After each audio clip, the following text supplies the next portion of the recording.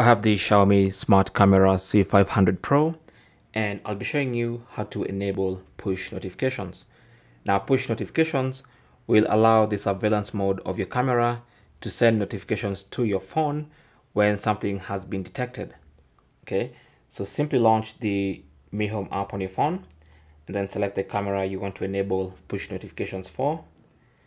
With that camera open, tap on the three-dot button in the top right corner and then select Home Surveillance Settings.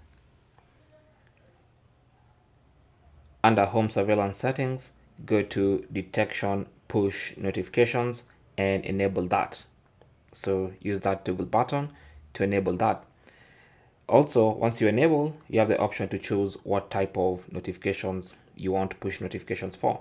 So do you want push notifications for any kind of motion detected, only when movement is detected, only when the baby cries, pet detection, loud noise notification? So all these are notifications or notification categories you can individually enable and disable for those push notifications. Thanks for watching. Comments and questions down below, and good luck.